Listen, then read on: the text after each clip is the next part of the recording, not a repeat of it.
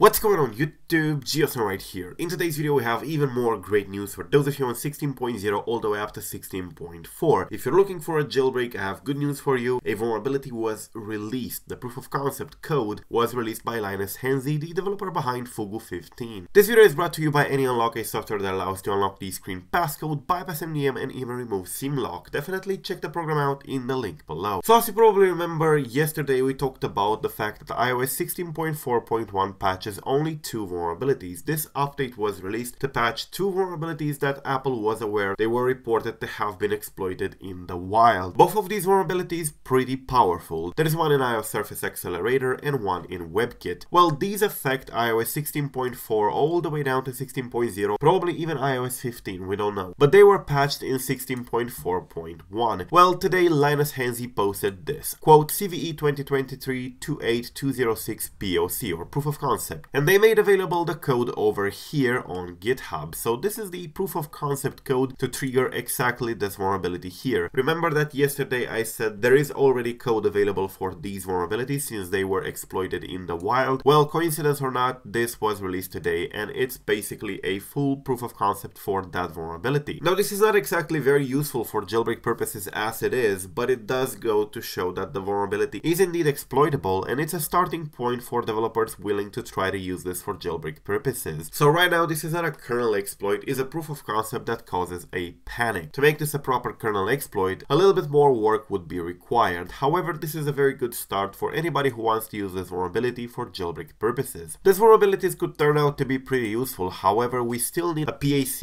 and a PPL bypass for a jailbreak to be released. However, it's a great start, and if you're running iOS 16.4 you should definitely stay there. If you're running anything lower, you should definitely stay where you are. So yep, that's basically it. A new proof of concept for a new kernel vulnerability is now available. Thank you for watching. I'm Geosn. Till the next time, subscribe to stay updated and peace out.